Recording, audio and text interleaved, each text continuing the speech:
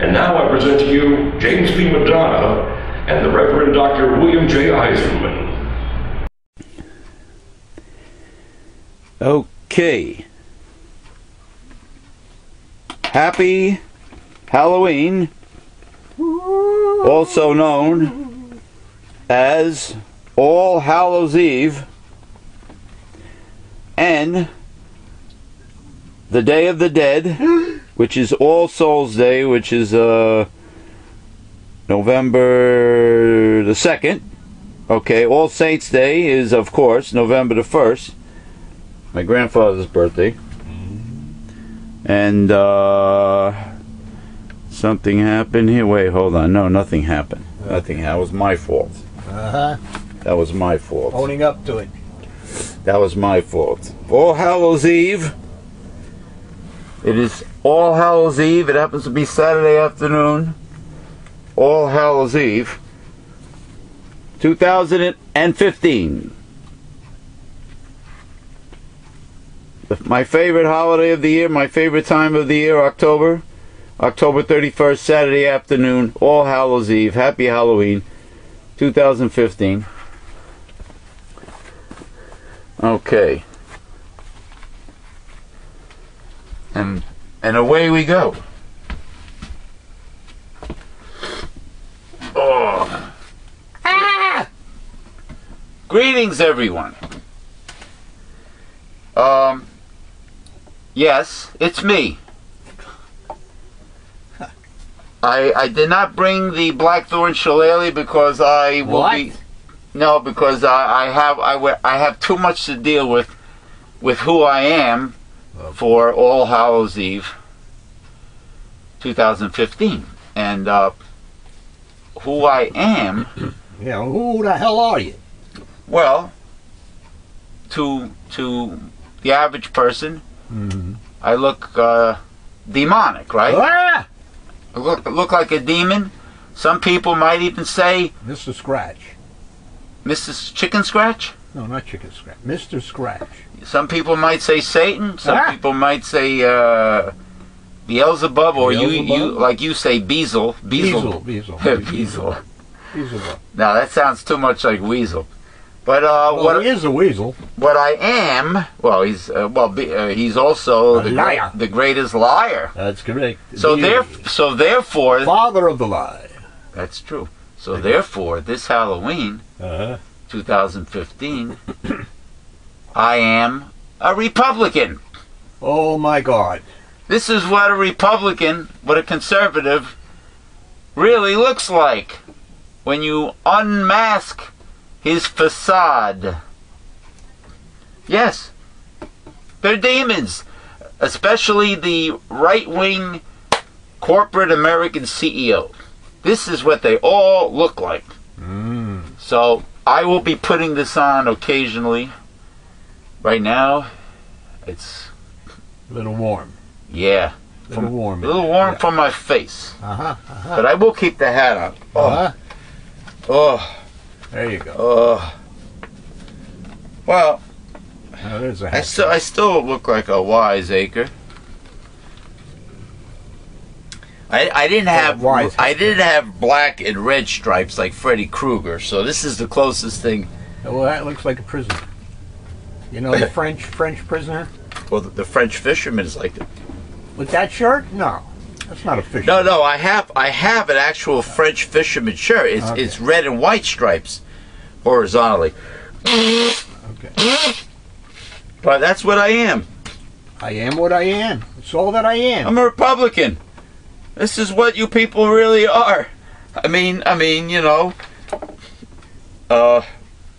Now, speaking of, the Republicans are pissed off at CNBC's chairman for not being fair with them, for asking them gotcha questions. What kind of questions? Gotcha questions. They felt that nasty as Trump. They felt that their questions were quite valid and challenging, and a part of being a good journalist. And the Republicans were whining and crying that the questions were tough. Well, for them they answer, you know, because when you're running for president and in the campaign mode and stuff like that, you're not interested in answering honest questions. You have an agenda, you have talking points, and that's where you want to stick. So you don't want to be answering off the cuff or things of that nature. Okay? Right. Yeah. I'm waiting for the medicine to kick in. So that's why they're upset. Yeah, they're all upset, and you know, they usually, when they don't get their way, they're known for Yeah, they whine and they cry. they take tantrums. Yeah. You know, it's amazing how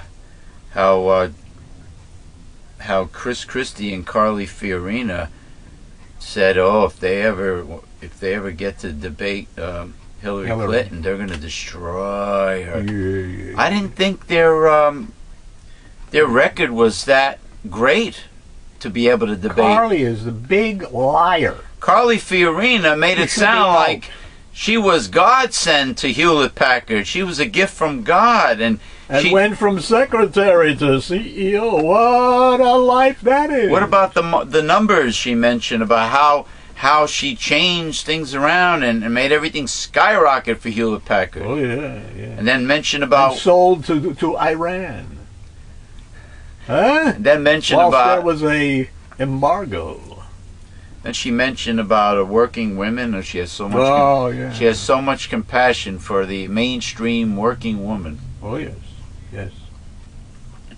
Absolutely. Oh yeah. Well, she's the best thing that ever happened for Hewlett Packard, and that's why they kicked her out. And believe me, if they were doing well, they wouldn't kick her out.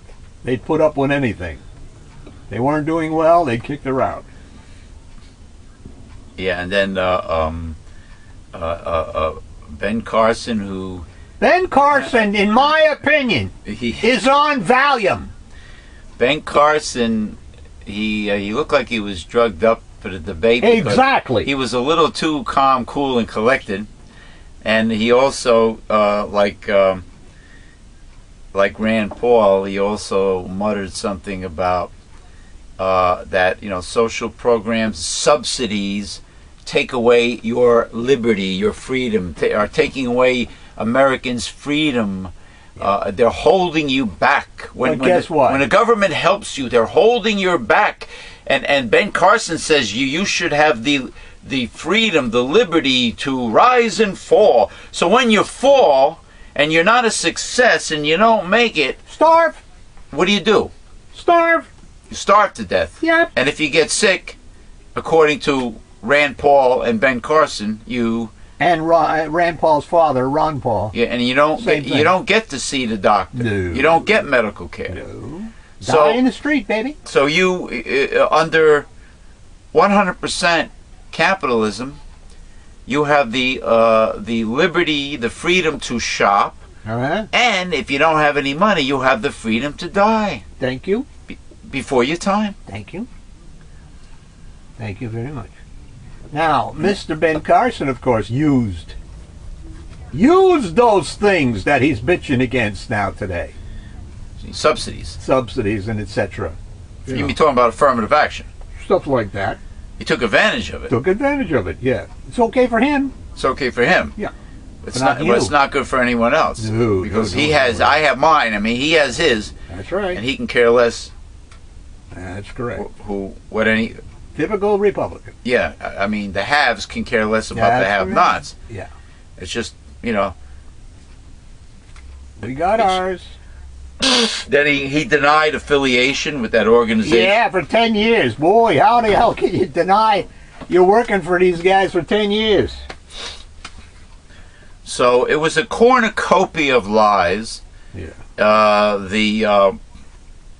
The debate was called, I don't know, it was called Many Negative Things. It sounded like a three-ring circus, or it was a disaster. I mean, and it was supposed to be on the economy. Journalists use all kinds of negative words about the Republican debate. Huh? It was supposed to be on the economy.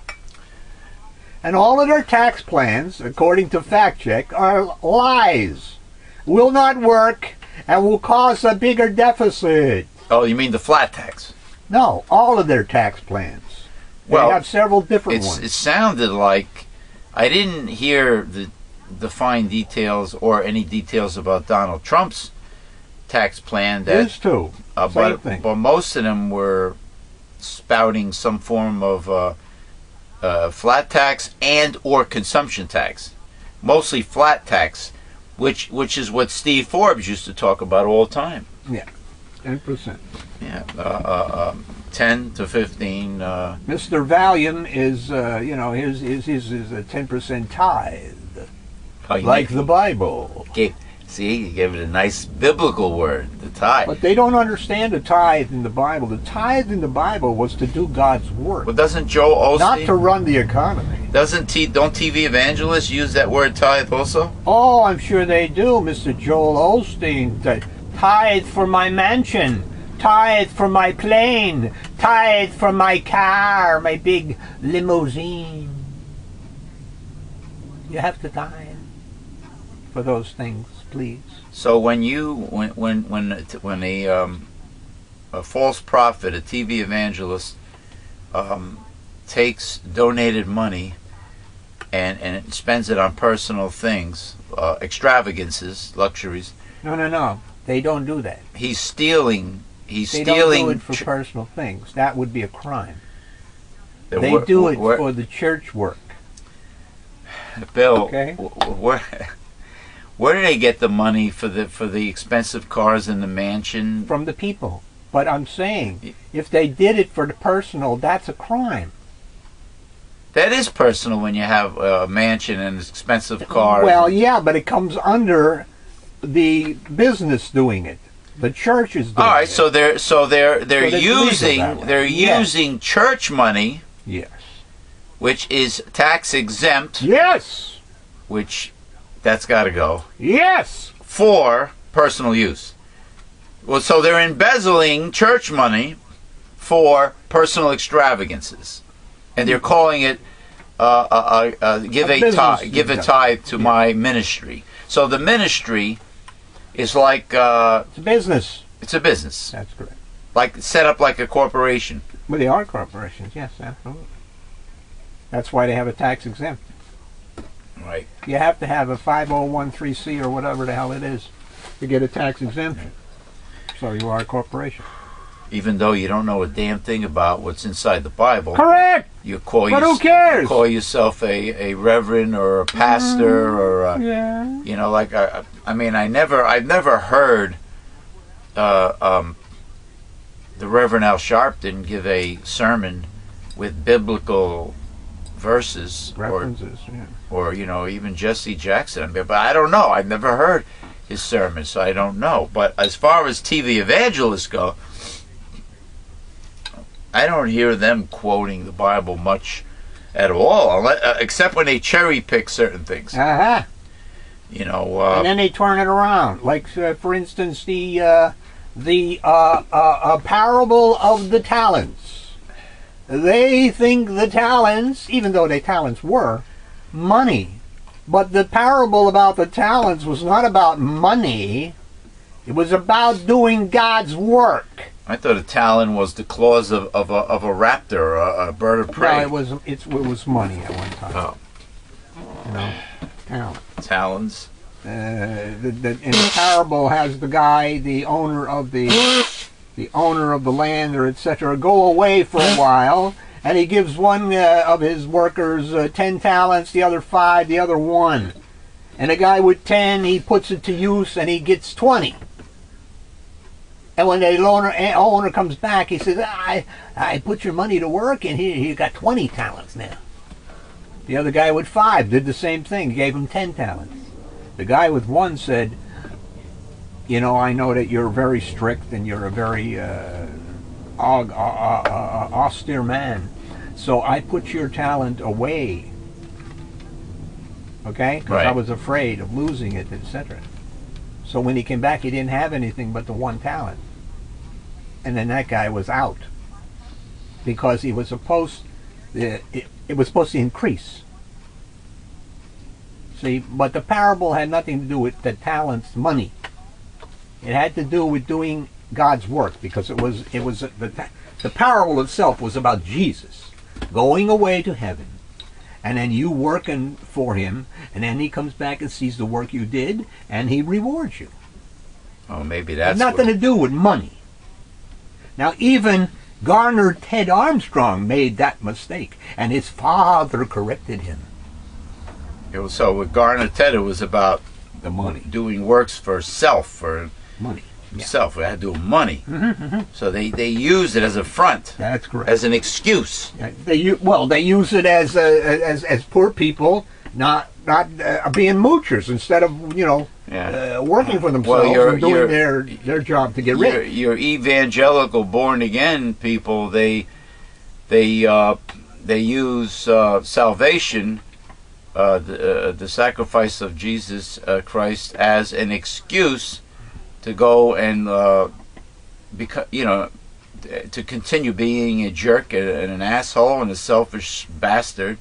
And they say, and their excuse is, well, I repented and I'm saved. I'm saved, so my sins are always going to be saved. So they continue living, I guess, in the flesh, in the worldly sense. Yeah. Because if you sin and you abuse people and you steal and you lie and all that, you're not living the godly life.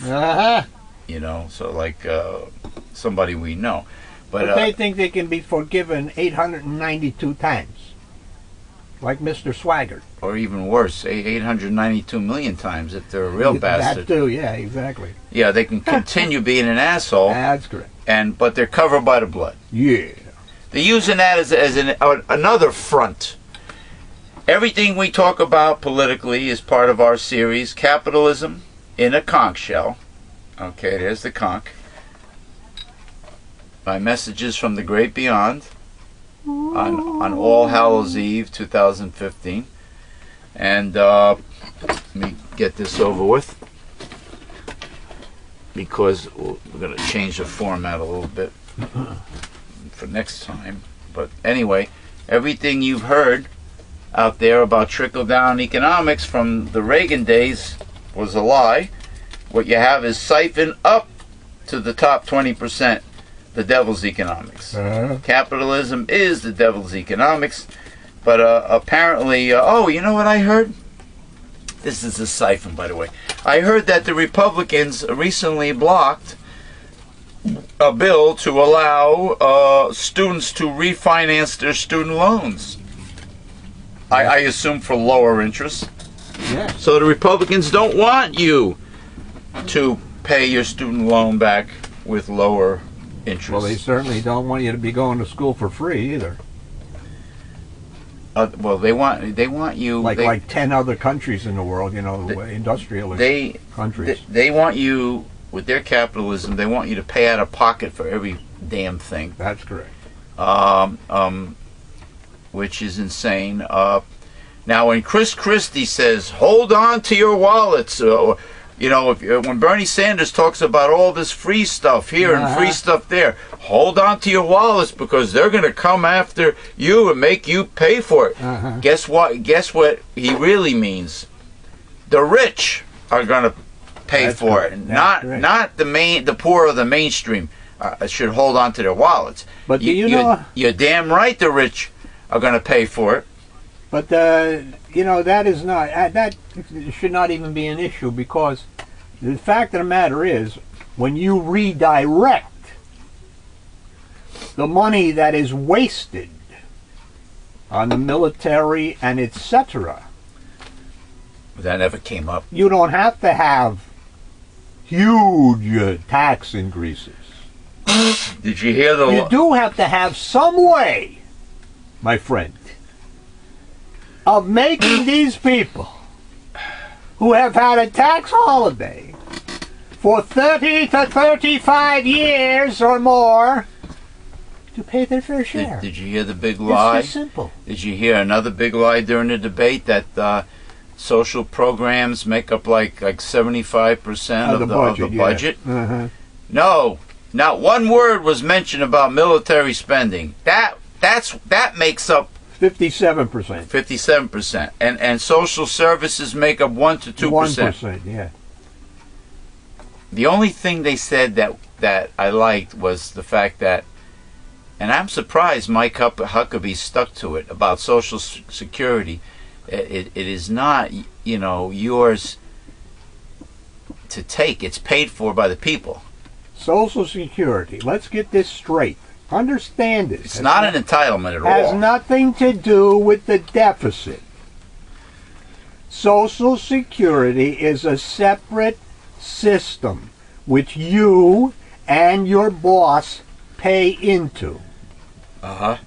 Okay, now, what happened early in this country after Reagan, etc.?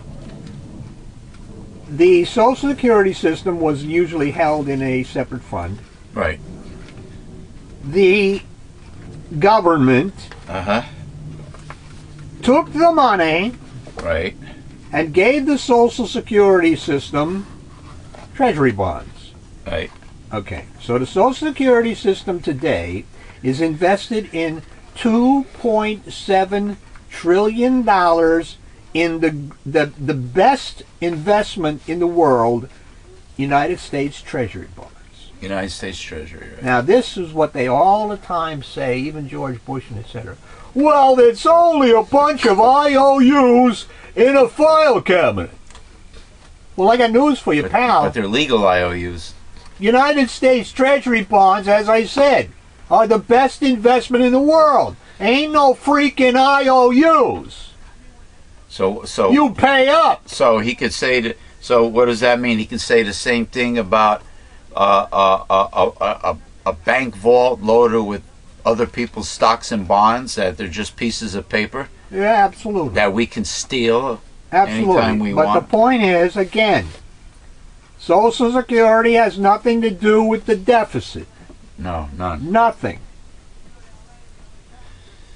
So you don't need to cut it or do anything else. In fact, you should enhance it. People, let's say people get, a lot of people on Social Security are only getting like $1,200 a month. That should be doubled. Now. Immediately. Right. Doubled. Because it hasn't grown. And you see what they're doing this year with the cola. We're not getting any. Because gas is low. But what about hamburger? What about other foodstuffs? And they say, oh, well, they're off the basket. We don't have that in the basket. We don't have food and we don't have oil in the basket. How convenient. Well, these two things are the ones that go up the quickest, don't they? Put them in a freaking basket. They're not in the basket because they deliberately That's left it out of the basket. That's correct. Because they don't want to help the poor. They don't want to help the lower middle class. They don't want to help anybody. And Rand, was it Rand Paul? Well, basically, it's they don't want the government to be spending money on those Was it the scumbag Rand Paul that kept on saying, "I want to shrink government so small"? No. That was so small that you can drown it in a bathtub. No, he I think it was him that said. No. It was Hoochie Goo. I want to shrink His name escapes me now, but he's been saying it for years. I want to shrink it. So, well, they all took turns about big government is the enemy. Big government is to blame for everything. They keep making it bigger. It's this thing. Let's just look at the guns for a moment. The guns. Oh, we're afraid that the government is going to take away our guns. Tyranny, we need our guns. Well, my friends, your government, that is the people who have the purse, the moolah, is the House. And who owns the House? Republicans. Demons. The demon. So what are you afraid of? The demons coming after your guns? That ain't going to happen. Obama never touched their guns. But that's the government. Today is the House. They own the purse. You don't get nothing done unless the House votes to do it with the moolah. Yeah, and they kept on blaming our national debt. It sounded like they were blaming National or deficit? the deficit. I'm sorry, the deficit on Obama. They said nothing about the Bush and Cheney administration. Yeah. They said nothing about the Iraq and Afghanistan wars for profit. Well, they never do. They said nothing about military spending. Everything was Obama's fault during that debate. When Obama went into office, And I big believe government. the deficit was $1.4 trillion. It's down to $400 and some billion right now today. You know, and blaming big government. Well, you know, as I said, But the things that everybody in the United States takes for granted, the poor, the middle class, the rich, and the very rich, they are forms of socialism from social programs. The things, the basic things, the basic services that we enjoy, that we depend on, well, are subsidized by the government. but government money giving to somebody is not socialism. No, Okay. The point I'm trying to make is but you can't shrink government down to nothing. you can't shrink it at all if you got House Republicans who keep increasing it. Don't you get it? They have the purse. Nothing gets done without the votes of the Republicans. and So if government has been increasing, whose fault is that? So how can you blame Democrats? well, they were all in agreement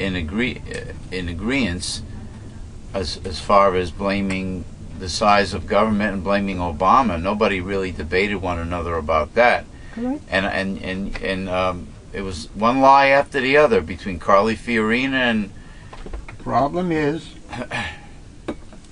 is they have grown government, but in the wrong direction. military. That's correct.